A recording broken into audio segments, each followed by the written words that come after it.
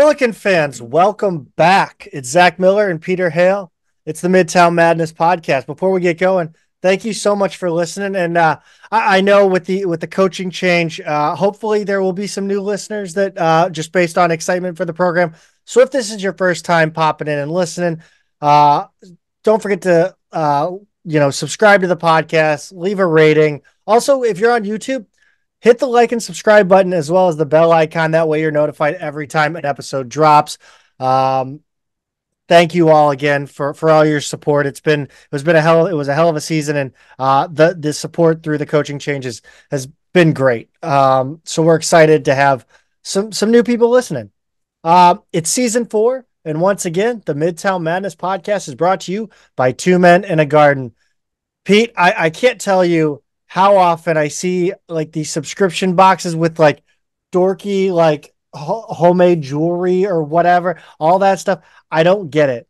I don't get any of that stuff. What I get is salsa. And for March Madness, you better believe I'm going to have Two Men in a Garden salsa sitting right in front of me on my coffee table, right next to the bag of chips. And it's going to be on from 10:30 a.m. to like 1 a.m. when the games stop. I am so excited to dig into Two Men in a Garden during tournament time. It's local. It tastes amazing. They've got all the flavors to suit your individual salsa preference. My favorite, cantina style. You can pick up their many products at any local grocery store or online at twomeninagarden.com. Which, if you're particular about your salsa, that's where you want to go. Follow them on social media at Two Men Salsa on Instagram and Twitter. Pete, I want to share an anecdote that we tweeted out, but I want to bring it up on the show. My favorite story from this weekend is the story of Seth Towns. Seth Towns started his career with Harvard in 2016-17. He scored 12.3 points per game. The next year, 2017-18, also with Harvard, Ivy League Rookie of the Year. Okay. 2018-19, you'll remember that as the NCAA tournament for the Billikens. He had a medical red shirt. 2019-20, another medical red shirt. 2021, 2020, 2021, he transferred to Ohio State, where he reached the NCAA tournament with the Buckeyes. The next year, 2021, 2022, another medical red shirt. Now, here's where I don't understand this at all. He sticks with the Buckeyes. 2022, 2023, took the season off. What does that mean? I remember hearing about this guy a while back, and I don't remember why he did that. I don't know if they were telling him he wasn't going to play and he was thinking about transferring. I don't remember the whole story there. But I do remember him taking that season off after 3 medical red shirts. And I think it had something to do with just wanting to move on and not lose eligibility. That is okay. It says he was stepping away from basketball.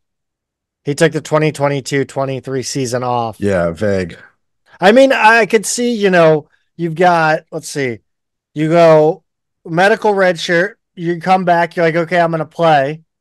You get injured again. So then when you take that medical red shirt in 21-22, you're like, do I want to try to come back right away? But I didn't realize that was possible. That's my confusion here because he returns to basketball, and in the 2023-2024 season, he goes to he reaches the NCAA tournament with, I believe that's Howard. Right. Okay. Yes. This man, and he is a grown ass man, at the ripe age of 26, is playing his last season of college basketball. He has been in college basketball longer than Travis Ford has been the head coach of St. Louis University. A coaching tenure lasted longer then this guy's career and this guy's career went 8 years. Yeah, it's incredible. Class of 2016, that would have been the high school class that Jason Tatum came out of. To give you an idea of an NBA veteran He's an 8-year college basketball veteran, ladies and gentlemen. it's incredible. Yeah, yeah. You don't really hear of a guy being around that long. I mean, it's pretty special circumstances. Sometimes you'll get like a BYU guy who's went on his mission for Yeah. 2 years, and maybe he's also got a medical red shirt. And so they have guys graduating at 24, 25. Not that infrequently, but to do it and not have gone on a mission or anything like that, it's pretty remarkable. The other thing, Zach, that I wonder is so he's only played 4 out of those 8 years. I guess he can't have a COVID bonus year on top of it, Oh right? my God. I wonder if he spends his I wonder if that took the year off was the spending of a COVID bonus year. Yeah, it could be. I guess that would be the one that would have taken that. Yeah, I mean, 6-9. I mean, he would have like I think we would have very much appreciated this guy's help right. on the court this year. If we could, he would have been perfect. Obviously, he ended up at Howard, but so it goes. No, he's a good player. Yeah. Um, I mean, we did our live show on what was that Wednesday night. Hmm. By the way, the reaction to that, the support of that show was awesome. It actually informed kind of the way we've talked about going about next year and maybe looking at Patreon and things that we could possibly do to offer patrons of the show. So that live episode was as much a test as it was staying up to date in the conversation on the Travis Ford firing. And that's just it. Travis Ford is no longer the head coach at St. Louis University. Um,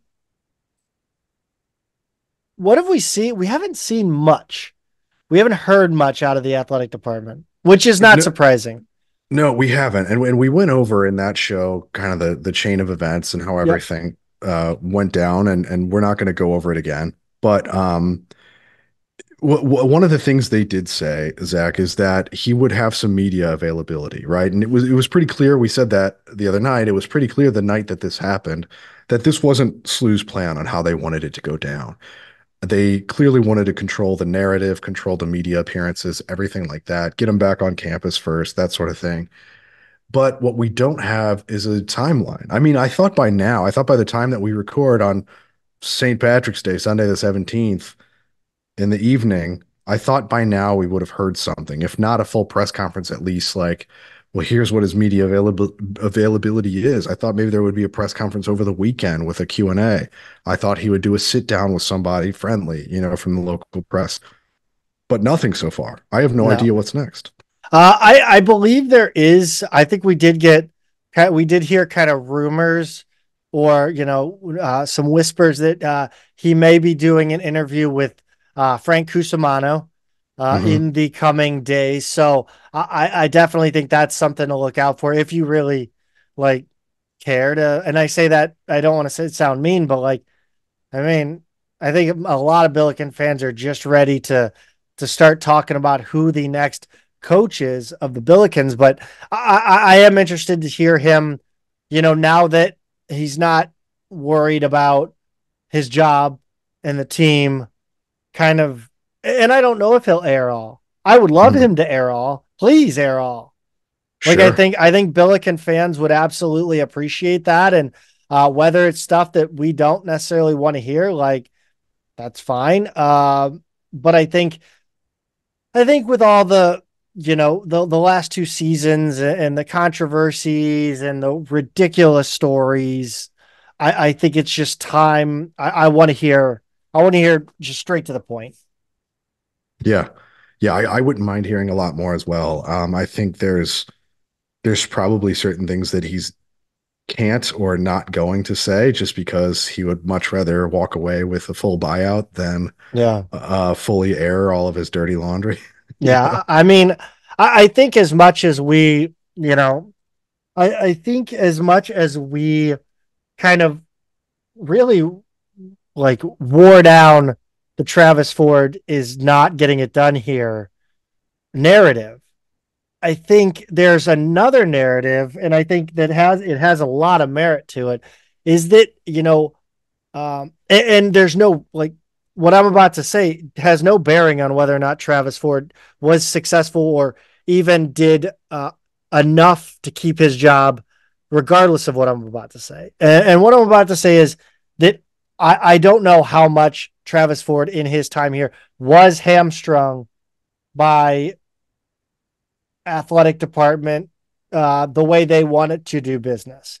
Not Mhm. necessarily. So like NIL, I truly, I do believe, and I do understand that we have a high level of NIL for this next coming year. But like, it's not out of the realm of possibility that SLU, I mean, they talked about the graduation thing, right? Mhm. And focusing on players who graduate. It could be possible that that was an issue. I mean, there are probably a lot of things that Travis Ford could point to and say, look, I didn't have a fair shake here. And that's, I mean, it is what it is, but at the end of the day, you let, like, there's so many other things where you had players in the system and you let them walk, and then we had nobody to replace them. So nothing that you can say to like disparage the athletic department versus Travis Ford is going to Mhm. change the outcome of the coaching tenure here. I don't think. Yeah, I think that's probably right. I mean, I'm not sure what what there would be or what he could say that would really be that explosive necessarily. I think Other than like they were holding money from me or whatever. Like they were. right. Yeah, like some really serious accusation Yeah. like that, which he's just not going to do. I don't see that happening though. I think he's going to play nice. I don't Yeah. think there's going to be any sort of lashing out or anything like that. He sounded very at peace with all of Yeah. it, in the little bits that he said up at the conference tournament in Brooklyn. So I would imagine after a few more days of perspective and getting everything out of the office and all that kind of stuff, I would imagine going back home and then coming back out to talk to the press and just being calm, and just having a lot of perspective about it all. So I think that's what we're going to hear regardless. He cleans out his own office, right? I think so. I Just think ask so. him. I don't think he's handed a box. That I mean, I do you? Is there like, would a coach like hire somebody to do like, no. okay, I they do mean, it themselves. yeah, it would have to be really contentious, and I think there's been too much of a wind up here. Like I think he's had enough runway to go. Maybe I What should up? start, taking some of these photos out and gathering my stuff. Oh man, Yeah, I know it's kind of sad to think about, but it's just, he just moved into a new office. yeah, just moved into a new off. Oh yeah, I guess that's Yeah, a good point. Yeah, in the no, Champion Center, it's been a year. Yeah. bummer. One of the bigger stories of the last couple of weeks kind of rings.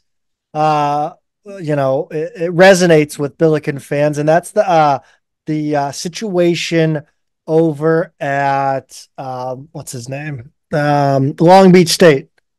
Yes. And for two reasons, actually, for two very good reasons. Yeah. Um, Dan Monson being was uh, was fired, I guess, separated from Long Yeah. Beach The way State. that it was worded when it was announced was that they've agreed to part ways. And he was the coach there for 20 years. Yeah. Um, yeah, they fire him, part ways with him, and he goes on and leads Long Beach State 49ers to an NCAA tournament after He being fired. did. He did. And I think there are a handful of coaches who were fired and then still coached the team into the conference tournament, but I believe he's the only one who actually pulled it out and won the tournament. And it's pretty incredible because I mean, some of us had joked about that and thought about that. If Travis Ford is, publicly fired before the conference tournament and goes and wins the thing, what situation does that put us in? And I think a few of us had kind of floated that hypothetical, obviously didn't come to pass, but I do wonder what the future is there at Long Beach State. That was a firing that really surprised me in the first place, Zach, because he's actually been a pretty good coach out there. And, the Big West is not a conference that's getting more than one team in the tournament, period. Full stop. It's just the nature of the beast out there. I think the issue there is they really spiked in let's see here, 2011, 12, 13, two NITs, sandwiching an NCAA tournament appearance, putting up pretty big win totals in all those years. He was pretty good, kind of 500-ish after that for a while, made the NIT a couple seasons ago, made the tournament again this year, surprisingly. But I think the frustration there was if you look at his finishes, he was finishing like basically third every year in the league, and they just couldn't get over the hump. Um, so that was kind of the issue. So he's not a bad coach, always in the mix in the Big West kind of thing. And of course this happens this year. But the other reason, Zach, that it's so interesting is because one of his key players is a former Billiken. Yeah, Lucina Triore. Yeah, Um, again, I feel like this is the epitome of beating a dead horse. right. But to say that again, Lucina Triore would have been a serviceable big in the Atlantic 10. Yes, like you said, the Big West, not a great conference, not a good conference. It's a one bid league, but like big men are hard to come by. Skilled big men are hard to come by. Lucina Triore is that. Yeah. Yeah, he's good. He put up, I think, 25-9 in the conference championship game. And look, the Big West is not the A10, but I have a hard time believing that that doesn't translate a little bit. Right. Um, do we want to talk about the coaching search update? Yeah, I mean, we might as well kind of talk about kind of where we stand with some of the candidates who had been thrown out. A lot changes in a few nights, and we went over a lot of people in that little episode that we did, and then obviously the spaces before that. So let's give a few updates where That they. that was a fun. The spaces was funny because what Carter Chapley was laughing and at me yesterday in text messages in the group chat like it's everybody's on the spaces talking about SLU basketball and Billiken and Chris May and Travis Ford and Zach's over here like, well, what about the field hockey field? But I was like, it all comes together into one point. Um, That that was great, Zach. uh, Only you. yes. Let's talk about who is off the board so far. I think is the biggest name Mac or Holtman that's off the board. And I haven't seen Chris Mack made official yet. It's not official, but I believe there are reports. There are multiple reports. So people speculated that one right away, but now it's starting to show up as like people who are not complete buffoons and who actually are national college basketball You writers mean on like us? like us, people who actually know things on Twitter saying that it's going to be Mac to Vanderbilt. And if that's the case, that's good news because Mac isn't coming from anywhere, right? So he doesn't open up another job. And Vanderbilt had kind of been sniffing around Josh Schertz, who obviously is one of our favorites. So if Chris Mack is the guy to go to Vanderbilt, I think that probably is the biggest name, followed by Holtman would be number two going to DePaul, which we already knew. That was one of the earlier ones. So that was big. But we do have a few more as well. Yeah. Like Holtman is has been off the board to DePaul. We knew that. Uh-huh. And then I guess I mean, you look at Michigan firing. Jake Diebler's off the board. Right. To Ohio State. I love that Jake makes Diebler. that makes things easier too. Yeah. By them just promoting him. That's one less coach, coming out of somewhere else. But yeah, Michigan's got the vacancy with Juwan Howard, like you said. Who else we got out there? Pete, I don't have the list. Yeah, yeah. I, So the other like major ones that we need to look out for. I mean, Louisville, obviously Kenny Payne is gone there. Michigan with Juwan Howard is one that we mentioned, but Oklahoma State with Mike Boynton is gone. By the way, the funniest tweet yet Oh yeah, about yeah. who we should go after. I know. And they mentioned Mike Boynton. Hilarious. Uh, Unbelievable. I think you also have to look out west at Stanford. They've got an opening there, and then Washington. Although we think it could be the Utah State coach Oh, sprinkle I thought it was already. Romar.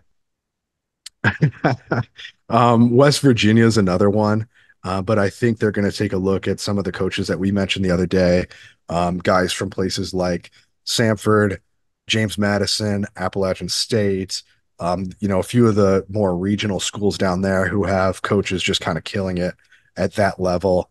I think are guys who would be intriguing candidates of West Virginia. So some of them are still going to be active in the postseason, and we might not know about those right away. But anyway, those are the schools that are kind of above SLU in the pecking order with vacancies. It's not a whole lot right now. I don't know if we're still going to see any more in the next few days here. Obviously, we'll be watching closely, but I don't think any of the other programs are at the level of being able to outbid SLU on a coach necessarily. So those are the ones that I would really be keeping an eye on. Um, let's talk about the elephant in the room here, and that's Blake Ahern. What the hell is happening? Why I don't I legitimately don't understand how it's like his camp has convinced everybody in the St. Louis area that's not a Billiken fan Mm-hmm. that he should totally be the guy. Mm-hmm. And I don't know a single Billiken fan that is actually interested in this guy. I do actually know some Billiken fans, and it surprised me, Zach. It has surprised me, because yes, it seems like his dad is his press agent, Yeah, and it's just one of these guys who's always been around the game locally forever, for decades. Blake's obviously been a gym rat since he could walk, and I've mentioned it before. We both went to the Mid County Y as kids, and my brother and I would be goofing around in there, and he would be down at one end of the court with a clipboard, shooting hundreds and hundreds of shots every day.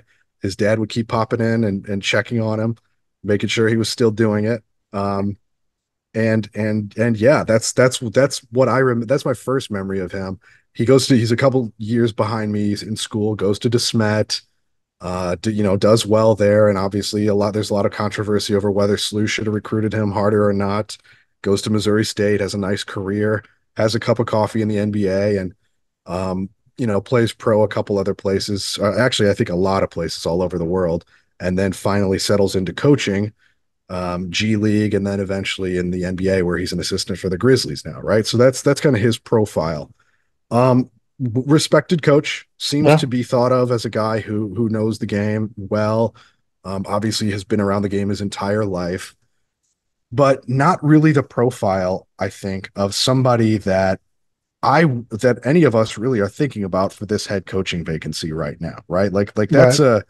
that's a guy, maybe if you have a relationship with him or you think he'd be useful to you and he's interested in shifting from the NBA to college, you could bring him on as Player an assistant. development. But I think the issue there is probably a pay cut, right? Yeah. To go do that as a college assistant. So if he wants a chance to run a program, I don't know how you go right to SLU, right? And nobody's talking about him from Missouri State, which to me would be more of like the logical thing to push him Or for. SIU. Yeah, exactly, because he's an alum of Missouri State or the Valley, and it's whether they want to admit it or not, it is a notch down from the A10. And if I'm SLU, I cannot get this hire wrong. And hiring an NBA assistant, as we've seen all over the landscape of college basketball right now, is risky. Sometimes it works out, but a lot of times it doesn't, even when the guy's got a really high profile, connections all over the place, because we keep getting told about Blake's connections. And even when they're alums of the school, right? It's not always working out. And a lot of times it's really not working out. And it's some of the worst seasons a lot of the programs have had in recent memory. So I just think it's just a really risky pick.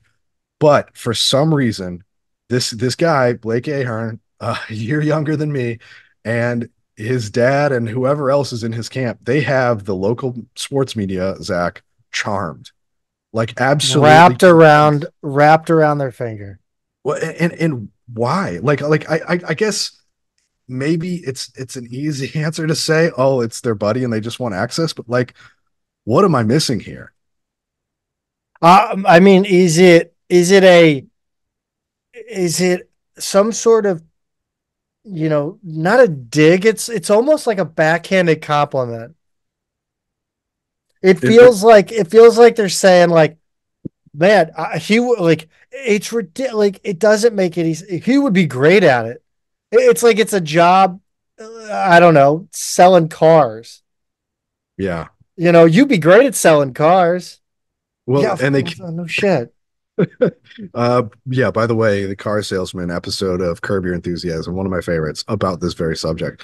But they keep talking about his connections, and it's like Yeah, this isn't like a finance job out of an Ivy League school, right? Like yeah, there's not these like nepotistic backdoor hires that like get guys into the NBA. You have to play in the NBA. You have to be good enough to play in the NBA. Like just being like, hey, I was an NBA coach, I have connections, doesn't mean that his players are going to matriculate into the NBA. That's not how it works. I don't understand that argument at all. And then well, the argument. So this whole saga, it culminates in a moment on Friday Friday, yes. where I get a tip from a Twitter follower that Slayton has put our podcast name in his mouth. So and the Twitter guy goes, he'll answer if you call. So I text you. I say, should I call? You go, yeah, why not? And so I call. And of Yeah. course I get on and I give my spiel, I lay it out. And then he asks me, what is the most important thing that kids are looking for when they're looking to play what is the most important thing to a basketball player, I guess. Yeah. And his point was to get to the NBA. And I can't think of something that means like less as a college basketball coach. Like in this day and age. Like winning is first. Actually, NIL is first. Winning is second. And then playing professionally anywhere is third. In Well, my mind. I think if you ask recruits, they would still say playing in the NBA is the top priority, right? Um, and on all of them, and I can speak to this directly because, like, our coaches would ask these guys when I played at SLU, and all of those guys, up until maybe, maybe even senior year, they all still think they can make the NBA, right? Like that, it's just our sports pyramid as it exists just doesn't. It's not like this if not everybody thinks they can make the top of it, Are you and saying this is a scheme? we know all it can't be possible for everybody who plays basketball to make the NBA because it's less than 500 people in the world, and it's incredibly hard to make the NBA. So, is it the most important thing? Sure, if they say it is, it is. But you're right. In the immediate future, NIL matters to get them in the door. Number one, right? Number two, it's like your program has to win to have a coach who can sell something to guys. And these things like build off of each other. There's nowhere that's like an NBA factory that loses a bunch of games. You know what I mean? Like all of the programs cranking out NBA players regularly win a lot. You can have lottery picks come from just about anywhere, but the programs that put a lot of guys into the NBA are the ones that are winning a lot. And so I think that's kind of getting missed in all of that conversation. It's just like there's more to it than just that. But number two is like, why do you think he's going to be the guy to get them in the NBA? We've never seen him do that before. Like he's only been in the NBA. It's different to go recruit high schoolers or junior college players or guys from the transfer portal and then bring them to your program and then send them off to the NBA. Those are steps we've never seen him take before. So to say he's this great NBA assistant, he can get guys in the NBA is already a leap. We haven't seen him do that. So we don't know if he can recruit, how he runs a practice, what kind of offense and defensive schemes does he run? We have no idea. Um, how would he schedule? There are so many aspects to running a major college basketball program that he's never done before. And so I think that's what a lot of what they're missing here, Zach. But the other thing that they tried to sell you on, and then me, because I called in after you. Unfortunately, I missed Slayton. But the thing that they kept hammering was No, fortunately you did. yeah, I guess so. Was loyalty. They said he'd be loyal because he's from St. Louis, so he'd be loyal. And We should get an athletic department dog if we want loyalty. that's exactly right. But so I didn't get a chance to rebut that necessarily because he made another subsequent point that I jumped on a little bit quicker was that Blake's parents think he'd be great at the job. And I was just like, my parents think I'd be great at the job. Like what parents don't think their kids are the best? Like, come on. Like that's just not how that's not an there's you don't My mom hire thinks I'm someone. special. Yeah, that's exactly what he was saying. So anyway, what I want you to break down for all of these guys right now, why does the whole loyalty argument just not matter? It doesn't matter because what you're trying to do when you try to find a coach that's going to win and be loyal, you're looking for an absolute unicorn. Like Mhm. that doesn't exist in the wild. That loyalty only comes really in the coaching realm from being here and experiencing St. Louis and getting to like Travis Ford was not loyal when he came in here. Travis Ford, he wasn't. He came here to rehabilitate his career. Mhm. And he would have left had he done well enough to leave. Yes, he would have. But now, I mean, now saying that 8 years on, if he had been successful later rather than earlier, that's the talk. That's where the loyalty building comes in, right? So really, like you're talking about a grand slam when you're talking about a guy who can win and he wants to be at your program, right? That's like apparently a Porter Moser, I guess. I think Mark Few is Yeah, probably Mark what they Few. have in Sorry. mind. Okay, you're right. Mark But Few. like there's a guy who's You're been right. there I was for thinking of like a three guy up decades. and coming that But still hasn't got a chance to do that. I But think they yes, get when they think college basketball coach, they think of the legendary guys who were at their programs forever. Krzyzewski's Basically the generation of guys that has all just retired or is right. about to retire, like an Izzo or something like that. They're thinking of Krzyzewski, Boeheim, Izzo, arguably Roy Williams, who did And switch at some point. But I guess Mark Few, Jay Wright could also be kind of be in that mix. Those are the guys they think of like right. this is a college basketball coach, but they don't understand that those are the one percenters. Yeah. That is not indicative of what is happening at the rest of college basketball. It just Right. isn't. No, like well that and like you look at uh 2000 Bill Self 0304, Scott Drew 0304, Leonard Hamilton Florida State 0203, Randy Bennett, the Mark Few 99 2000, Michigan State, So Tom Izzo. these are the longest serving coaches right now. Right. Yeah. Right now, I mean, Oakland, the oldest is Greg Camp, 1984, 85, but like that's which is insane. Yeah, it's wild. But you like that's what number 8 on this list, tied at number 8 is 20 years on. It's his 20th season. That's 8th, just their 20th season. Like it doesn't come around. It is a grand slam to do that. And grand slams are hard to hit. So what SLU really needs to do is forget the idea of loyalty. Sure, loyalty is great. Treat your employee right. It's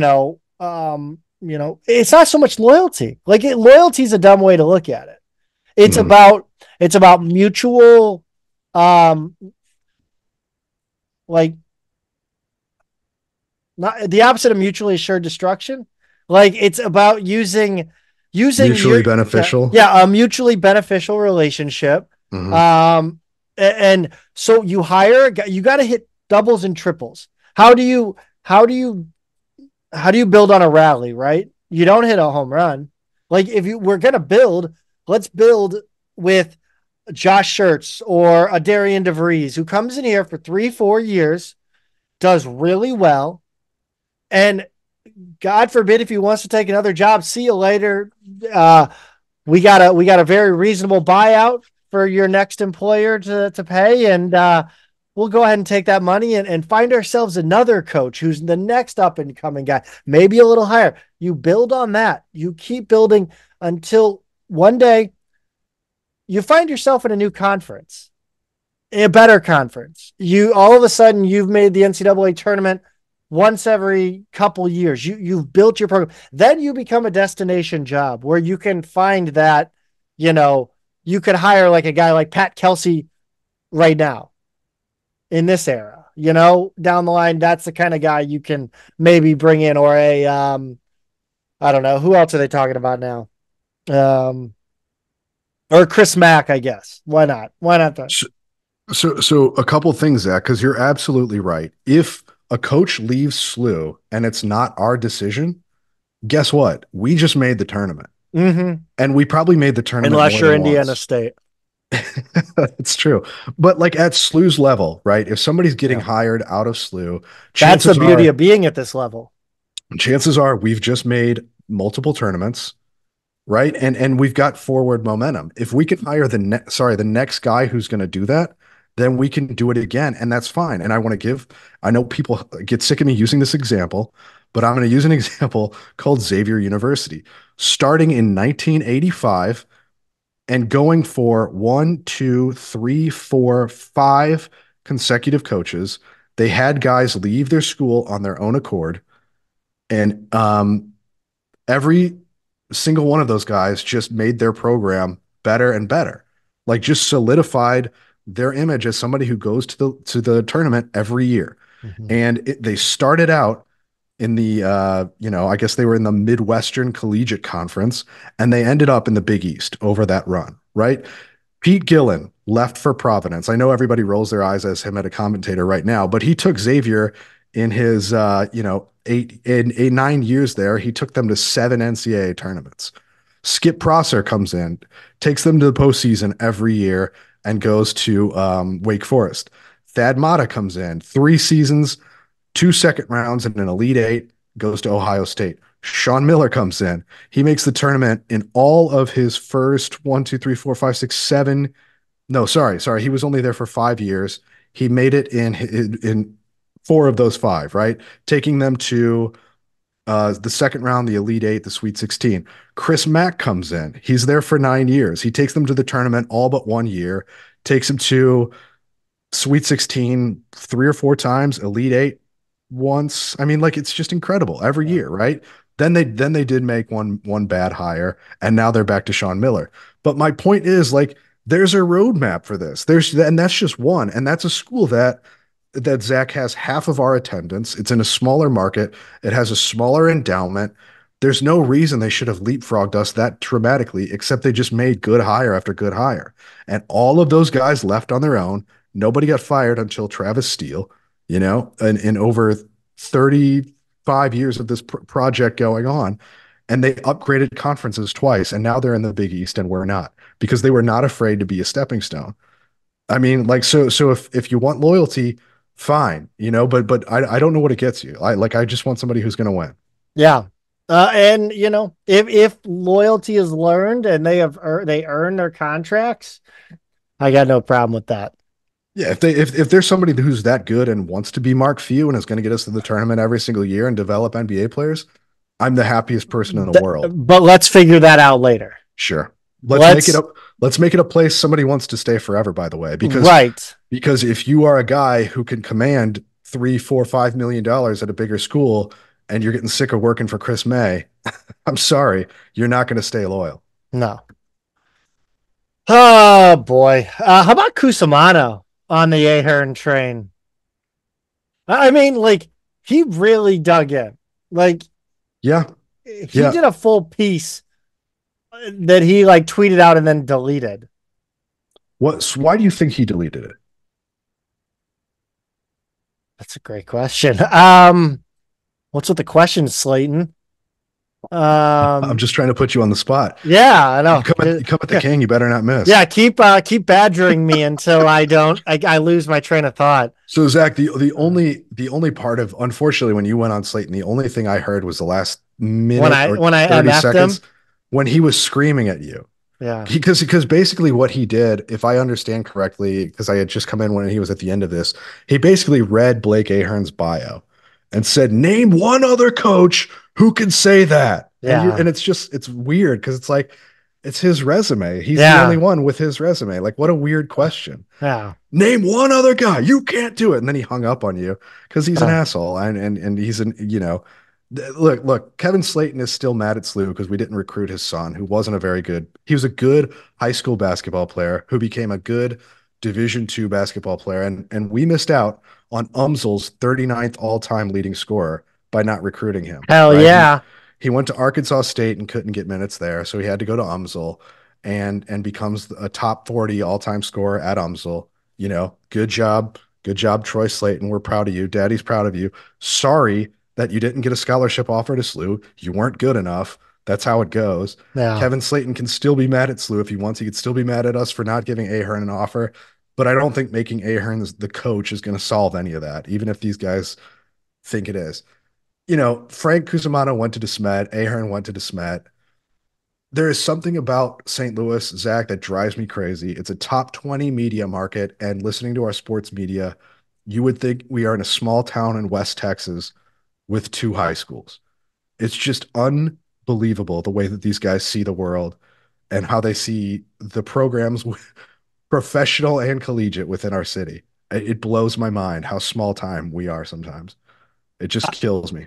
Do you think there, it kind of occurred to me that there's a little entitlement, and I don't even know if I'm talking about Blake here. Cause I mean, the best part of this whole thing is that he probably didn't even want the job. Well, we have no idea. I know that would just be like the funniest thing is if his dad is just running all over town Yeah. and Blake's just I, like, I don't I want would love that. for him to catch wind of this like tomorrow and be like, "Dad, what the hell? Frank, what the hell? Shut up." Yeah. Like I don't want that. I'm in the NBA. I don't need this. Yeah. You're turning people in St. Louis. Like you're pissing people off. I don't know what the money is for an NBA assistant. I think it probably varies, based on what your role is and tenure and all that kind of stuff. But I can tell you the stress of his job compared to what it would be running a college program is not even close. No. It's just not even close. It's a pretty good life. I got to say that. Billiken fans, we interrupt your regularly scheduled Midtown Madness podcast to bring you some breaking news, Peter. Yeah, Zach, we have some breaking news from Jeff Borzello on X, formerly known as Twitter. ESPN sources with Pete Thamel. I never knew how to say his last name. T. But Hamill. says, sure, St. Louis is in talks with Indiana State's Josh Schertz to make him the next Billiken's head coach. No deal is done, but the two sides are in discussions. Yes, Zach is clapping right now off mic. What do you think, Zach? I love it. I love it. And we're moving fast.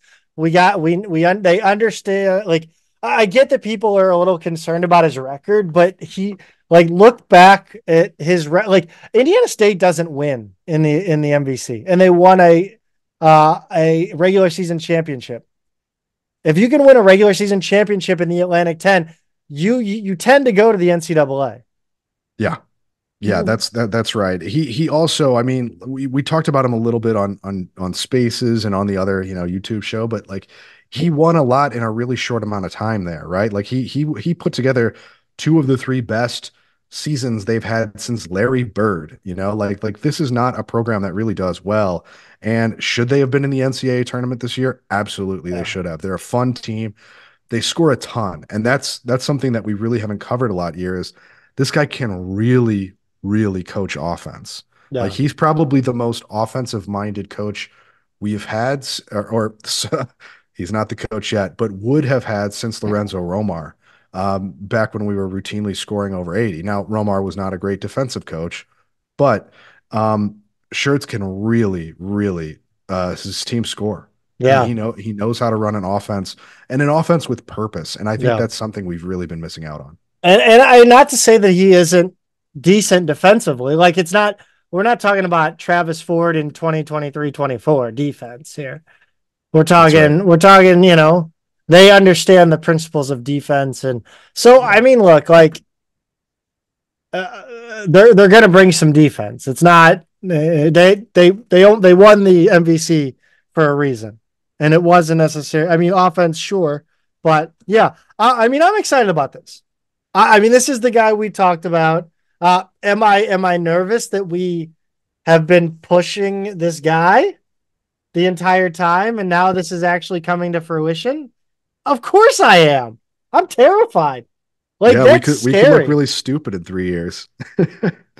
But we could also look really smart too. I mean, like, And everybody else out there is like not to kind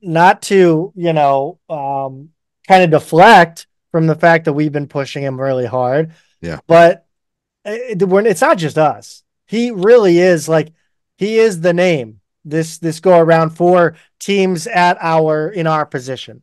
Yeah, I think there's a lot of people, you do worry about, are we too much of an echo chamber with people like Jack and West Pine Bills and some of our other buddies around the program who are always talking Bills basketball, and you don't want to be that. But I mean, it's a lot of people who have put a lot of thought into this and have looked around at like what's realistic for the program and what's best for the program.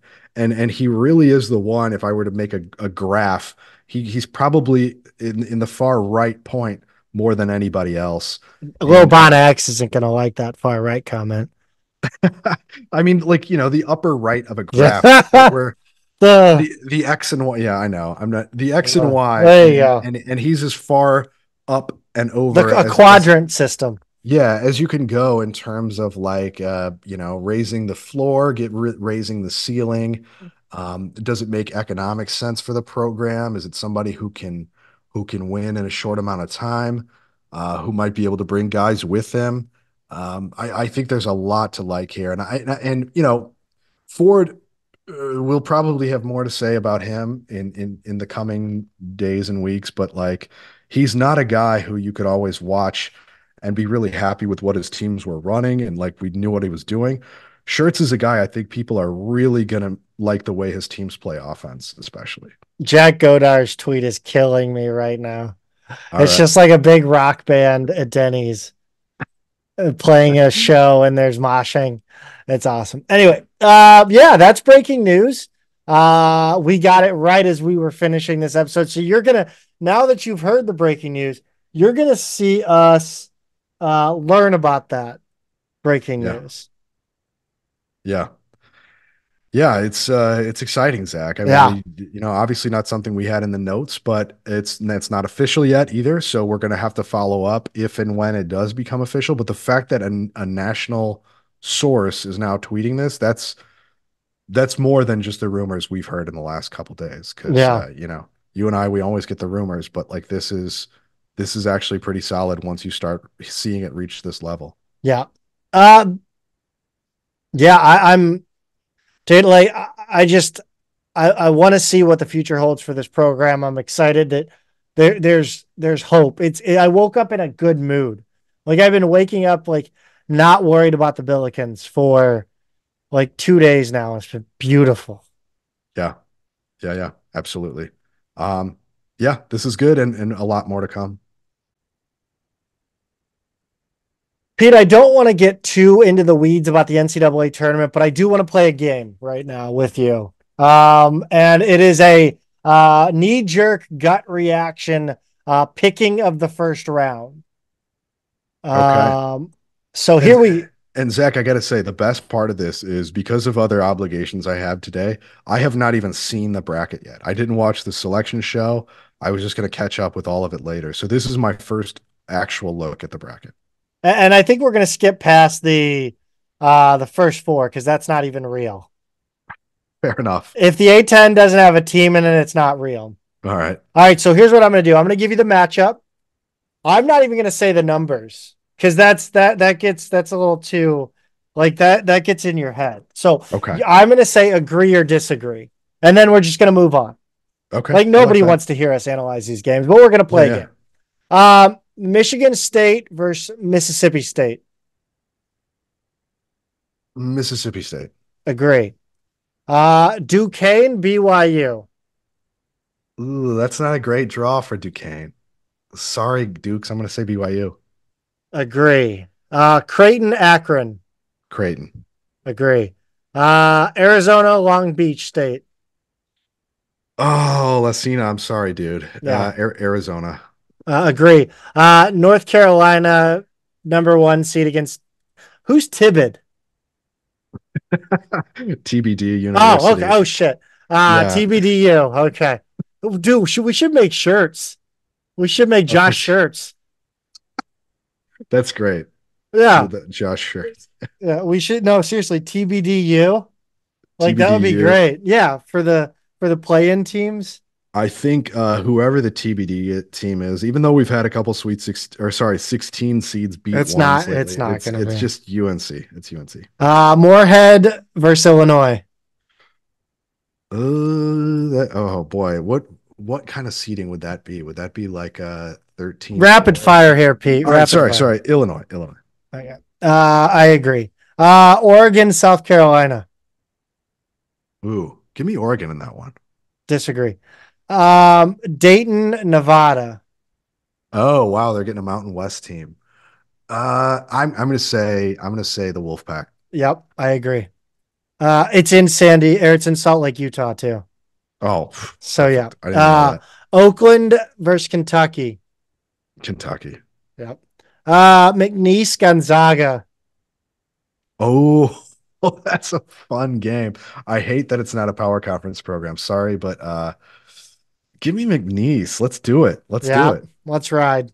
South Dakota State versus Iowa State. Oh, Iowa State, Tennessee, St. Peter's. Tennessee. Yeah. Texas Tech, NC State. Oh God, I've just watched NC State win 3 games in a row. And Screw it, NC State. yeah, I agree. I don't know, but only because I don't know who Texas Tech's coach is right now. I legit have no idea.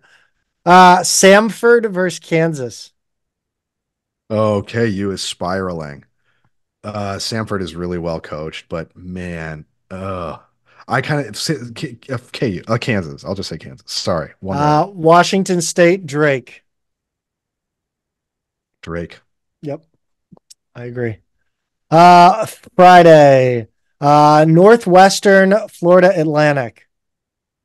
Ooh, Florida Atlantic. I'm gonna go Northwestern. Okay, Just because I hear he's the best coach in the Big Ten. Baylor versus Colgate. Baylor. I agree. San Diego State, UAB. San Diego State. I'll agree. Marquette, Western Kentucky. Oh, was Kolek healthy? I Is think he going he's to be gonna be healthy? back. Yeah, still give me Marquette anyway. Yep, I agree. Yukon Stetson. You're taking Yukon. Yeah. New Mexico, Clemson. Wow. New Mexico. Would it help if I told you it's in Memphis? Mm. I'm picking all Mountain West teams too, aren't I? I like the conference You're a so much. CBS shill. There was I didn't a realize I didn't realize I was doing it until that one. there was a Barstool blogger who pointed out how many Mountain West teams got in, and they have a Yeah. CBS contract, and Fox has a Big East contract, and the compared to the Big East teams, Oh boy. yeah, Yeah. Um, not a good look. no, it's not, but all right, all right. I'll flip. I'll go Clemson. All right, Clemson it is. Um, Auburn, Yale. Auburn. Yep. I don't want it, but Auburn. Florida on a 7 line. I don't know. Against a TBD 10. Yeah. Oh God, it really depends on the 10. I don't love Florida this year. I'd take the 10. I'll blindly take the 10 that comes Uh, out. Yeah. I also live dangerously. Nebraska A&M from Texas, I'll not go against my Alabama. instincts and pick a Big Ten team. Yeah, I Uh, got I'm rooting Nebraska. My customer, the guy who my contact and my customer is a big Brasky fan. yeah, yeah. Uh, Nebraska men and women are fun this year. I'll go I Nebraska. like that the one kid that went off the other night. Duke, Vermont. Oh God, that's got to be a 413. Uh, Nice. is that what it is? Oh Yeah. wow. I want to pick Vermont because they beat SLU, and I always want to pick against Duke. Ah, screw it, Vermont. I'll, uh, Be Lehigh. I'm gonna go with Duke on this one, even though it's in Brooklyn. Purdue 1 seed. I think you got to, even though they are suspect. Yeah, yeah. Charleston, Alabama. Oh, that's a fun game. That's a fun game just based on geography. That's going to be a high scoring game. Good Lord. Neither Alabama doesn't defend at all. But I think they outscore Charleston, Alabama. My national championship pick against Longwood. It's Houston. Oh, Houston. Yeah, yeah, of course, Houston. James Madison, Wisconsin. Ooh, give me James Madison. Okay, I'll take that. I like your confidence there. TCU, Utah State. Oh God. These are all fun matchups, I think. Like people are complaining about the bracket, and I know why, but like all these matchups are kind of hot. I'll take Utah State. Yeah, I like the matchup so far too. Although I had look again, I haven't looked at anything yet, but I feel like people are complaining. Like you said, it sounds like Big East didn't get much, but Mountain Yeah. West got a lot. So I don't know. I got to look through all of that, but yeah, that's a fun matchup again, and I'll show my SLU bias and take Utah State. I'm gonna take TCU. It's in Indiana, and you can never count out the cult of the TCU here in St. Louis traveling for that. Is that like it's got to be an 8-9 game too, isn't it? It is an 8-9 Yeah, game. yeah, okay. The cult of the Grand Canyon versus St. Mary's. Oh wow. Oh, I don't like this match. It's in Spokane. Oh boy, oh boy. I don't think that really makes a huge difference. Yeah, they'll give all those kids from Grand Canyon class credit to show up. Yeah, I mean, like Grand Canyon credit is worth anything. Gosh, yes, give me St. Mary. I know a lot of people are going to pick Grand Canyon, but I really maybe it's just because I want the St. Mary's, but give me St. Mary's. I think it's St. Mary's. I think Drew is overrated. Anyway, but that was it. That's it. That's all the That's it. matchups. Yeah. Okay, that So didn't feel like it. All I'm right. hoping one of our like super loyal listeners keeps track of that.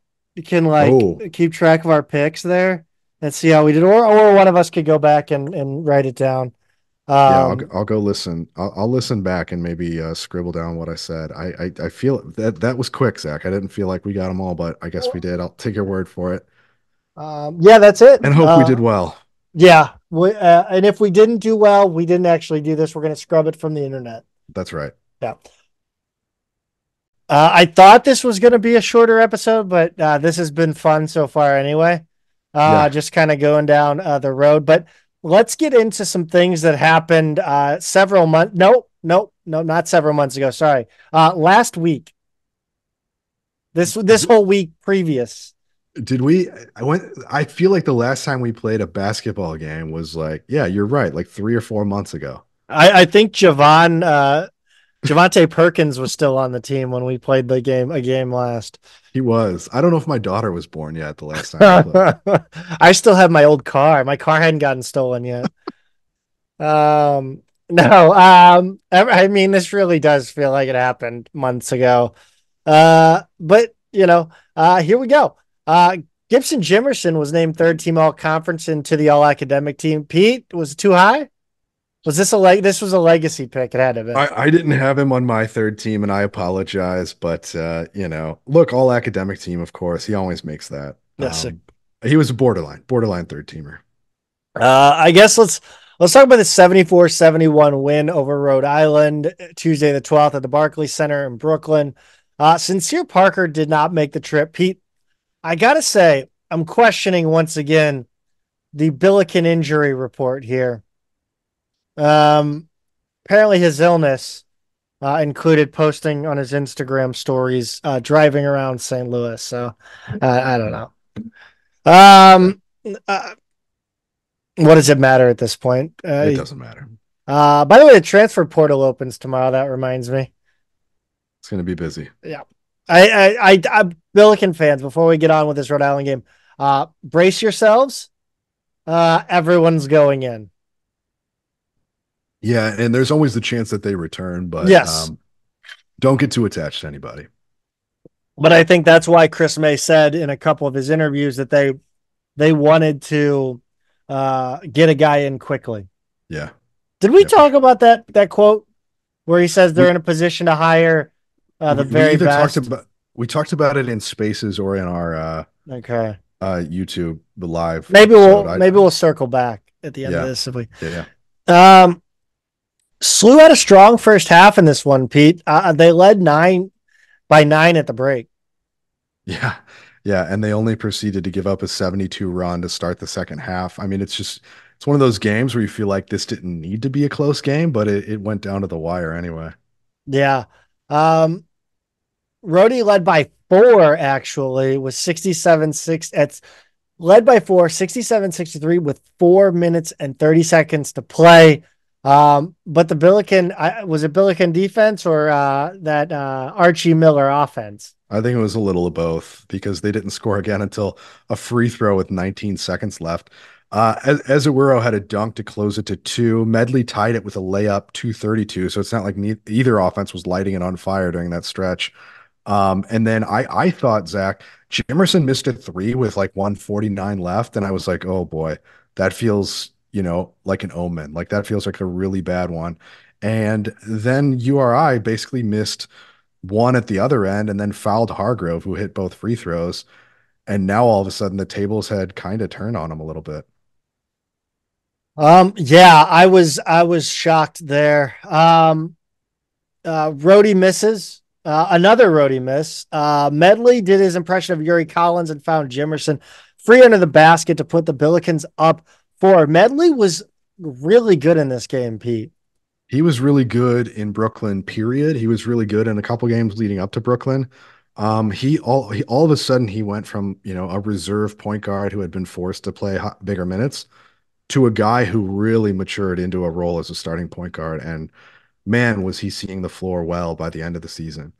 It'll be sad to see him go if that's what ends up happening because he was kind of developing right before our eyes, but he was really great. He was really, really great in this game and the one before. They traded free throws on the next 2 possessions, Zach, and then Courtwright from Rhodey hit a layup with 11 seconds left. They fouled Jimerson on the inbound. He hit the first, missed the second, and Rhode Island had two chances to tie it from 3, but they missed both. Uh, Escaped with another one in Brooklyn. The Billikens didn't shoot well from outside in this one, just 273. They didn't have much trouble scoring in the paint, though. They had 44 in the paint. Uh, Speaking of the paint, Steph Van Bussel in this one. Yeah. He was, I am, that kid's got potential. I'm starting to see the Brian Conklin comparison that Harriman gave when he was signed. Freshman Euro big puts up 5 and 6 in this game in limited minutes, and you start to really see what he can be. I mean, his rebounding per minute led the team. Really good presence, interior defense, something that kind of we've been lacking all season long. Really liked what he brought, and just like Medley, it took until kind of the later part of the season, but you could kind of squint and go, okay, I see what we've got here, Yeah. and there's a lot to like for a freshman big there. Um, we'll see if he sticks around. Jimerson was the leader in this one on offense, 26 points, 5 assists in 39 minutes. Vintage Jimerson. Yeah, yeah, absolutely. 39 minutes, by the way. I mean, he's been playing 39 or 40 minutes in every game down the stretch. I feel bad for him. Hargrove was solid too. He had 18 points. And then Azuero had a double-double with 10 and 11 to go with 4 assists, which, that part right there surprised me. I thought he had a pretty good game overall as well. Um, Hargrove is going to be a point of conversation. He was a point of conversation on senior night, and he's going to be a point in conversation in our next game for a similar reason, Pete. Yeah. The Billikens only turned it over 9 times, and as our listeners will be aware, 10 is the turnover over under what you're looking for when it comes to how well you protected the ball. Yeah, absolutely. If you're anywhere close to 10, you're fine with that. So if I see a single digit turnovers, I take it in any game. It's Twice on Sunday. twice on Sunday. Yeah. And, Medley himself was good at not turning it over too much and 9 assists on top of it. So that's pretty solid right there. It's just, this was one of those games, Zach, where it just looked like there were times where Rhode Island just didn't want to win, especially in the first half. And then it felt like SLU had run out of gas early in the second half when Rhodey took the lead. I think all four pillow fight games were like that, or no, sorry, three pillow fight games um, were like that on Tuesday. It just felt like close, but not necessarily good games, if that makes sense. Yeah. Just a lot of crappy basketball from crappy Entertaining teams. games. Entertaining Like because they like were watching close. like watching an American Pie spinoff. These were Entertaining, but not good. These were the direct to video Yes, sequels, direct to video prequels, I guess, for the rest of the tournament. and I do own all of them. That's a sicko right there. I find them very funny. 83-73 loss in the second round of the A10 tournament on Wednesday the 13th. Only 8 scholarship players dressed for the game. Is that different than the Rhode Island game?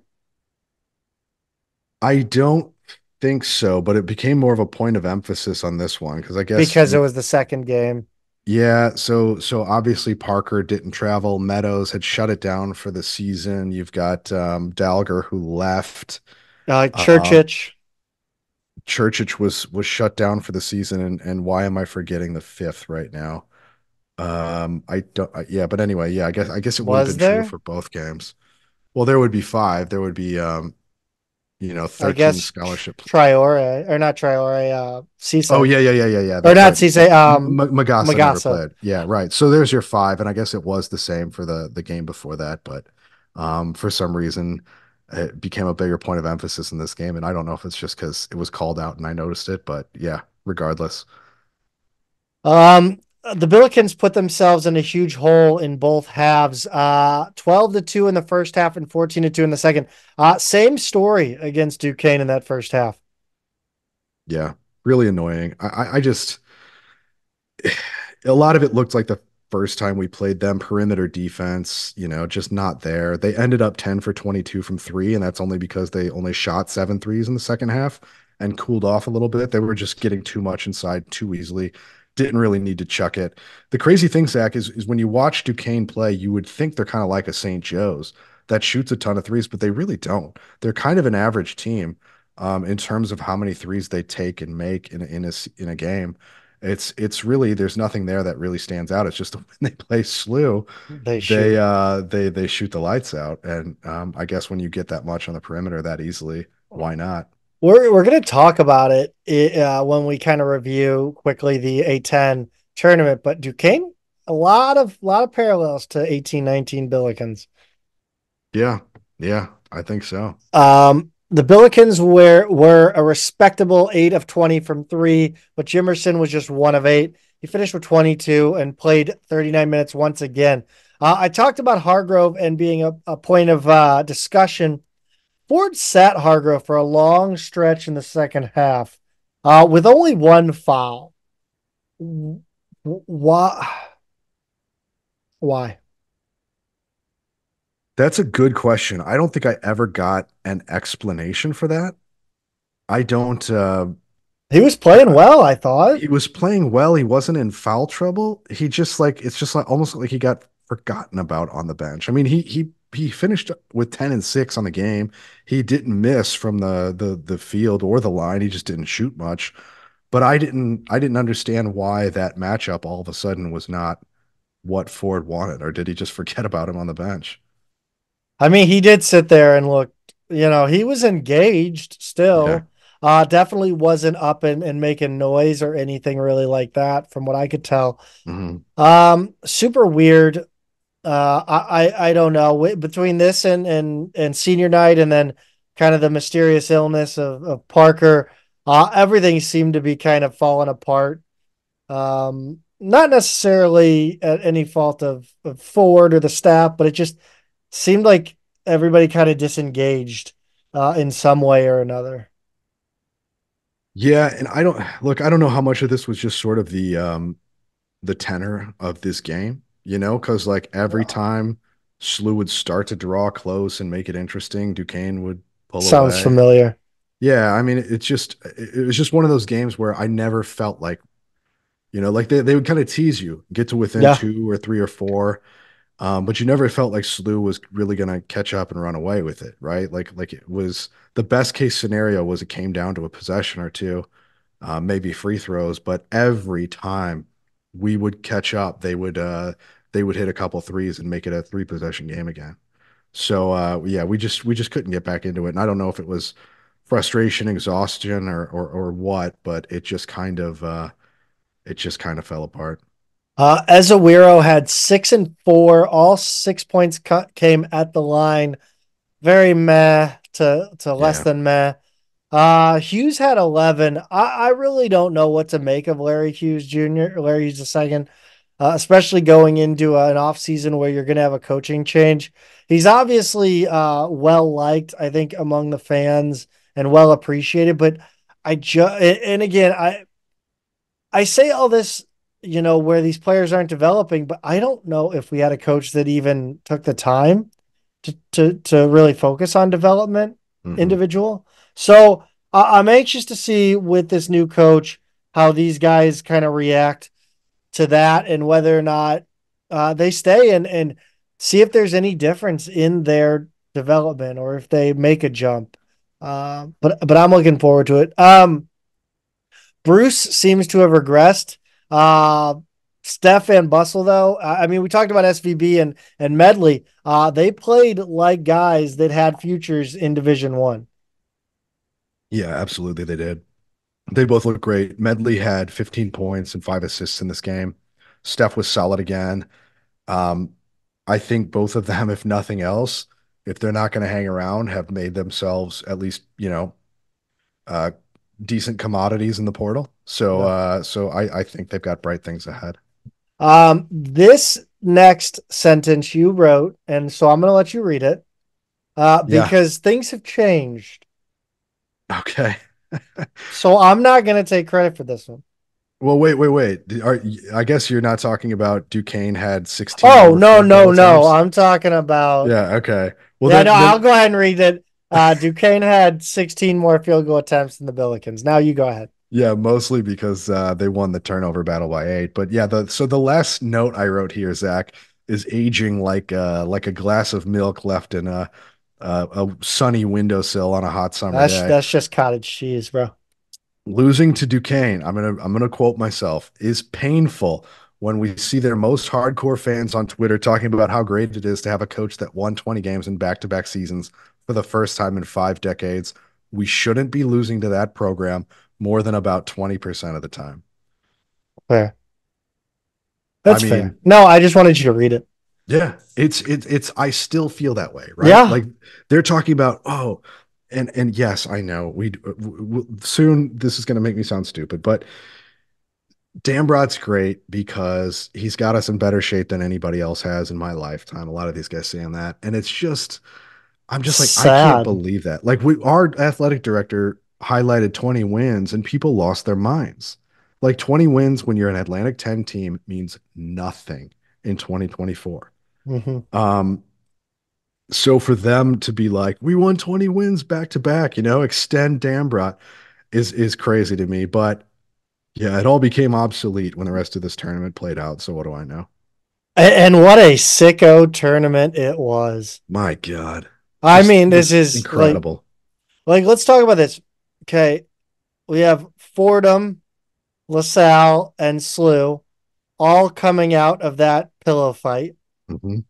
Then in uh the next round, you get St. Joe's the 9 seed taking out George Mason. Hmm. You got VCU the 5 seed taking out 12 Fordham. Bonaventure 7 takes out LaSalle. Duquesne takes out the Billikens. And now we're So into the so basically chalk. chalk. Like you got a 9 over an 8, but everything else played out as expected. Absolutely. Um, so now you have the lower seeds are 7, 6, 5, and 9. Mhm. And pandemonium ensues. Yeah, because Saint all four of them went. all four of the top seeds uh, lost. Every team with the triple bye, double bye. Double bye. Every team with a double bye lost their first game in the tournament. Amazing. St. Joe's over Richmond. Um, VCU beats UMass Mm-hmm. 5-4. Not a big surprise there, but still, in the context of the others, St. Bonaventure beating Loyola and then Duquesne beating Dayton is just it's just unbelievable. And Dayton was really our only lock for the tournament. A And I'm sure they got more and more nervous as the week went on because you've got lot of bid stealers. one seeds dropping like flies in every conference tournament, a lot of bid thieves all over the place. And, Dayton is sweating it, still thinking they're in, but not knowing what's happened to their seed. And yeah, it's just incredible, Zach, to see this happen. I mean, like a couple of those, sure, not a huge surprise, but like I was really surprised to see St. Joe's beat Richmond. Never thought Bonaventure was going to beat Loyola again. I don't know. I don't know what to say. I mean, Dayton fans will tell you they always lose in the tournament, but I Uh, guess that's true. yeah, just um, an insane sicko ass A10 tournament, leading us to a VCU Duquesne final and a Yeah. Duquesne championship in which the streamers for Duquesne were set off 18 minutes with 18 minutes left to play in the second half. I mean, could this conference get any weirder? The fix is in, right? The fix is in. I'm sure VCU fans had to be thrilled about that. Um, yeah. Well, Unbelievable. I mean, what? So that was interesting. So, like, I like if Duquesne fans want to be the good guys here, like, you don't get to complain about the A10 refs trying to steal the game from you. Right. Like, you got to just roll with it. You can't. You've already outlived your hero era, and now you're in your villain stage. Yeah. Um, Pete, are you ready for March Madness? I'm very ready, Zach. I'm as ready as I'll ever be, I guess. And what snack is going to keep your energy up when you're lounging on the couch doing all that work watching college basketball on Friday through Thursday through Sunday? I'm like you. I like nothing better than to kick back with some chips and salsa. It's the best. It's the best snack around. I've always liked salty snacks over sweet. I've always liked spicy food. I've always liked nice, fresh, all natural ingredient salsas. And that's what we've got over at twomeninthegarden.com. Get over there right now. It's not too late. Get an order in before most of this tournament kicks off and get some salsa in front of you before you spend a lot of time on the couch this weekend, next weekend, the weekend after that, watching these games. There's no better way to enjoy it. You can get all their products at twomeninthegarden.com, $9.99 nationwide shipping. Get on it right now. Don't wait.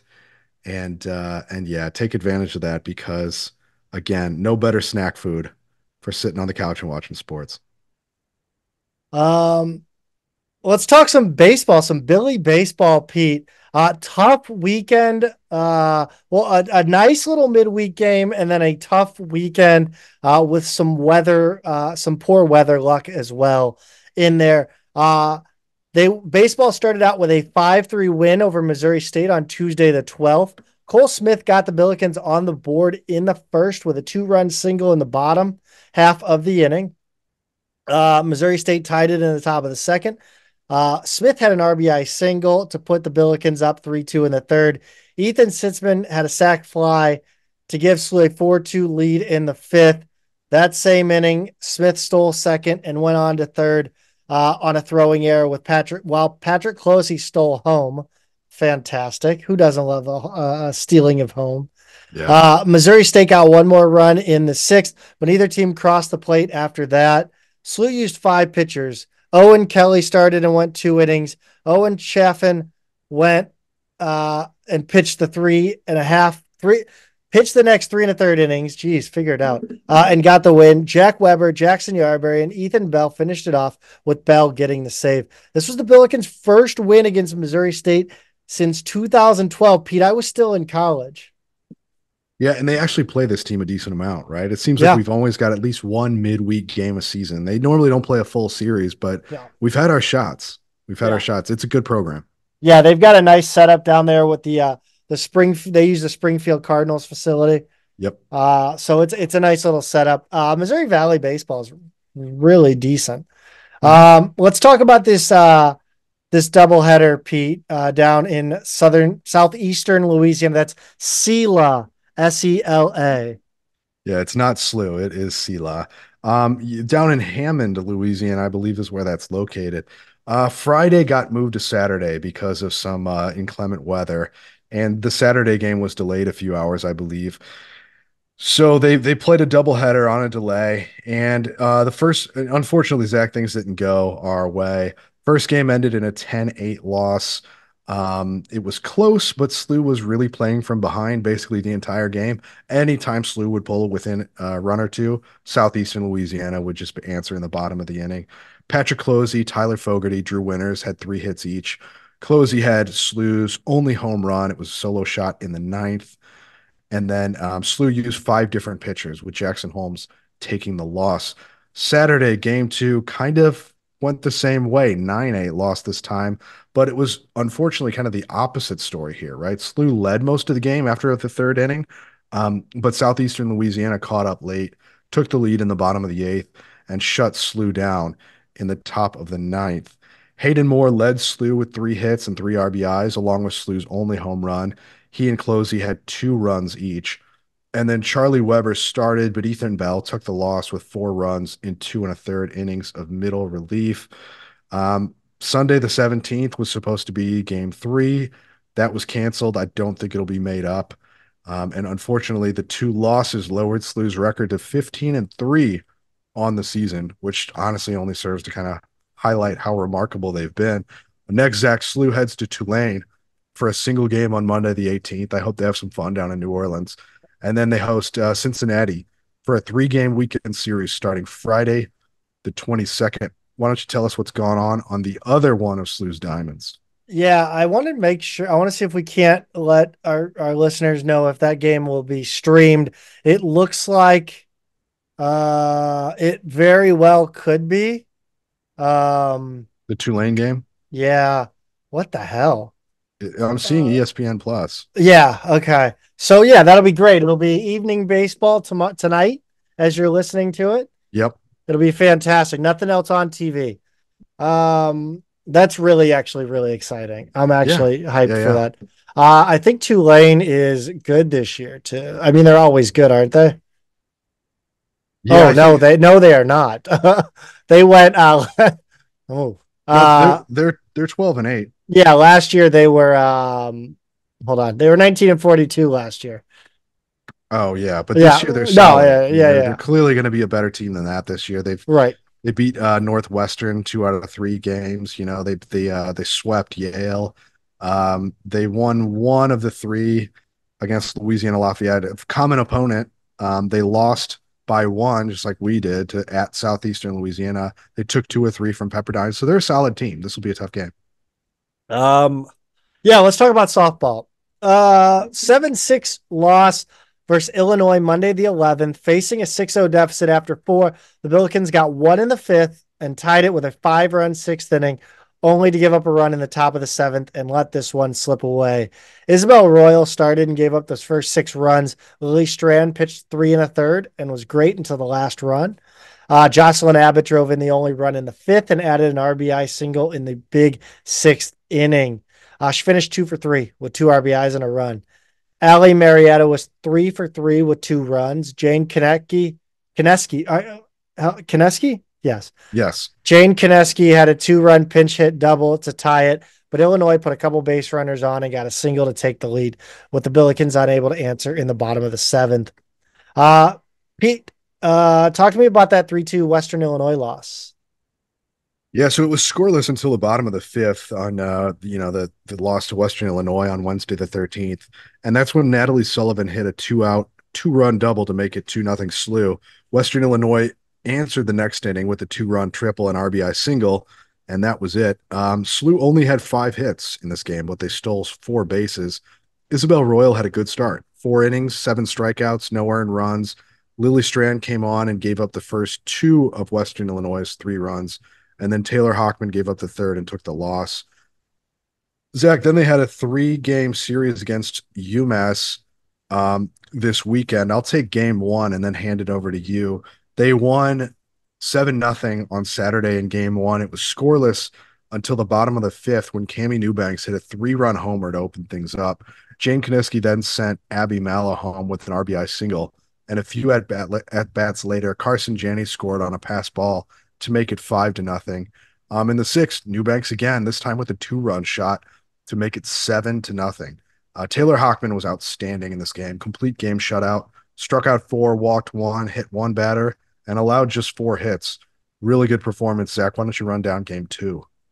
Yeah, 12-1 drubbing in 5 over the Minute Women. SLU scored once at the bottom of the first on a fielder's choice. Things got out of hand in the third inning when the Bills sent 9 more runs across the plate, culminating in a Natalie Sullivan grand slam. The Billikens got 1 back in the next inning on a solo shot, but SLU added 2 more insurance runs after that. The Billikens' 12 runs were scored by 11 different players, and they had 17 hits in the shortened game. Abby Olsis and Cammie Newbanks had 3 hits apiece, and Sullivan's grand slam gave her the team lead with 4 RBIs.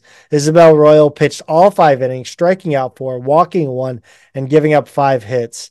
On Sunday, the Billikens dropped a 5-4 loss to UMass, who posted a 5-run third inning that included a grand slam. The Billikens answered with 2 in the bottom of the inning on a Cammie Newbanks 2-run single, and 2 more in the sixth from Jane Koniski. As well as Jocelyn Abbott, but ultimately came up short. Taylor Hockman started and went 2 1/3, giving up all 5 earned runs before Isabel Royal came on and pitched 4 2/3 scoreless innings. The Billikens record now stands at 14-9.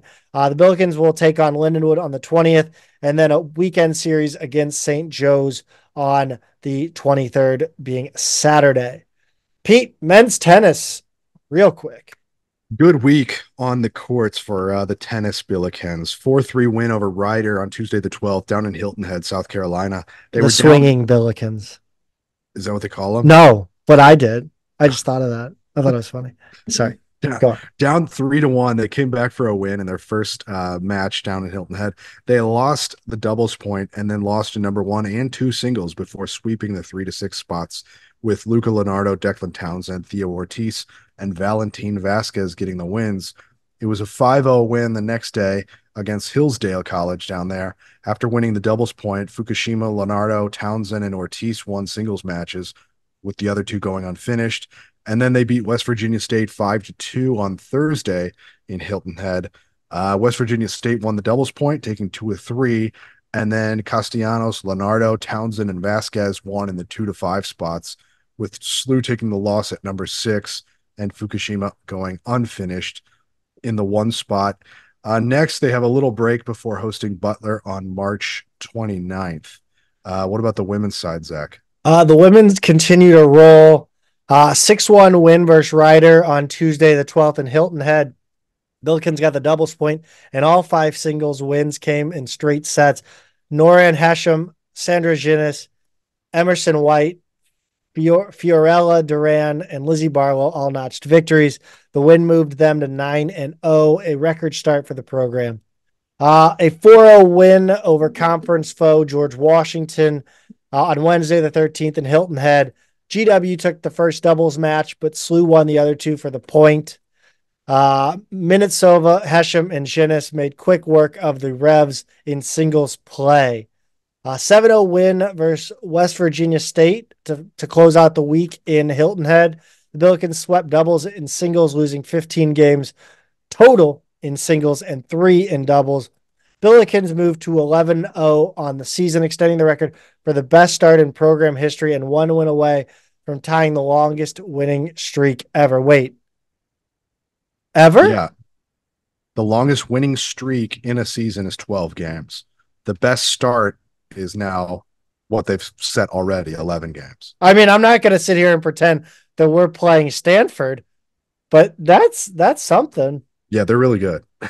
they're actually really good. It's We've impressive. always, I think women, I've always said that SLU, being that it has a lot of majors that tend to lean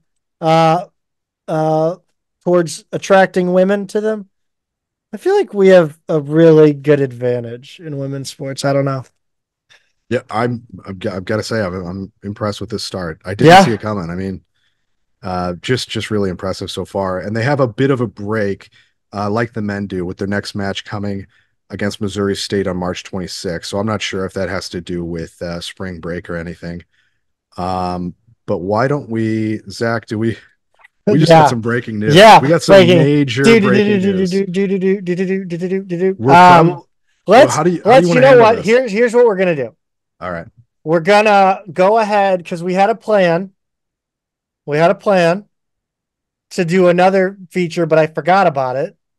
So we're gonna end the episode, but you at home are gonna hear the breaking news.